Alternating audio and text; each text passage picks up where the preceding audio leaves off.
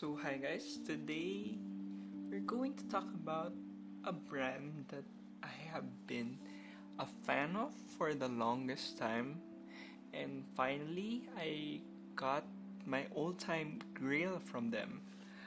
So in around year 2014, I think I got my first pair of shoes from them, and I'll have a picture up in the screen right now.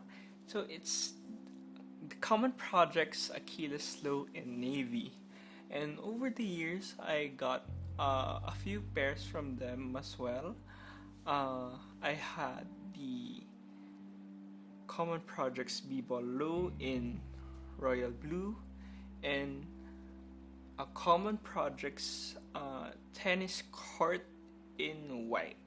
Yeah, and I got most of them, if not all, on sale, including the pair that we're going to review today.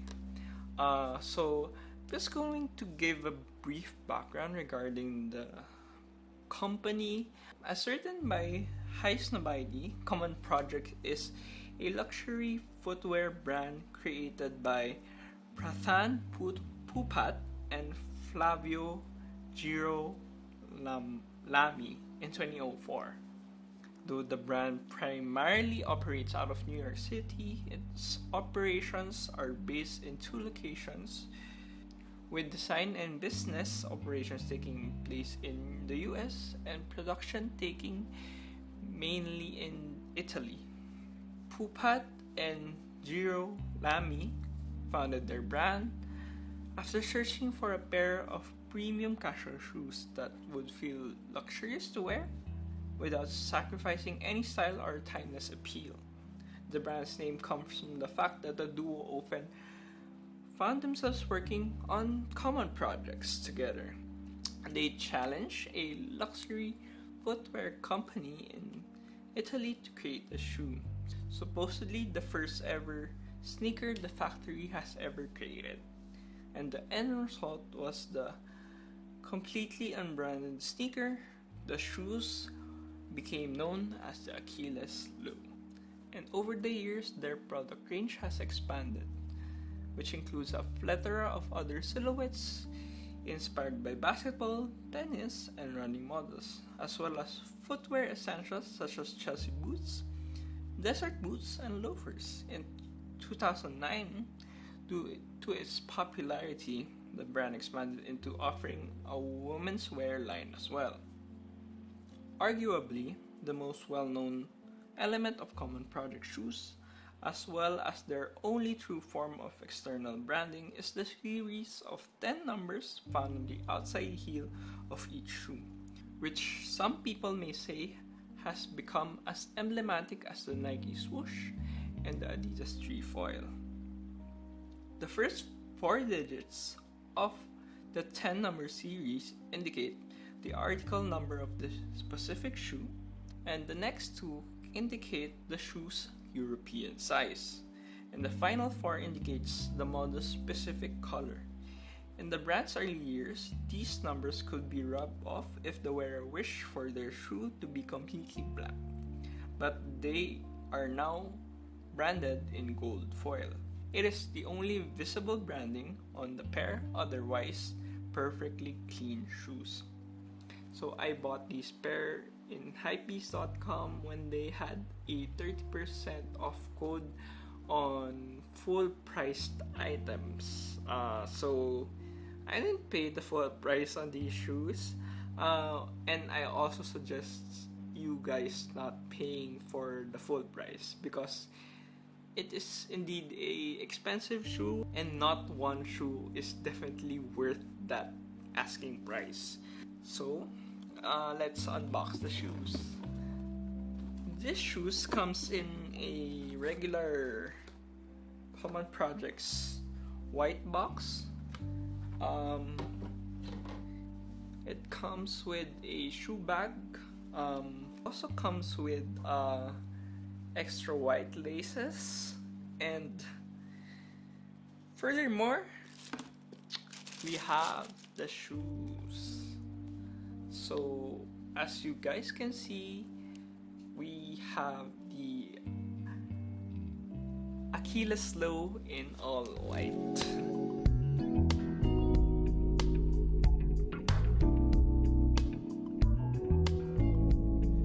So this is the most sought after color and model for common projects, and I would like to believe this model was also the model that made Common Projects the household brand that it is right now. So as I was editing this video, I actually remembered that I failed to mention a thing or two about sizing, which is a big talking point when you're talking about Common Projects, as most of their models tend to go a bit on the longer side. So I would recommend going down at least a size. In my case, I'm a size 41, which translates to a US 8, and I tend to get a size 40, or in most cases, I even get a size 39 for a snugger fit. It actually depends on what you would prefer for your sneakers.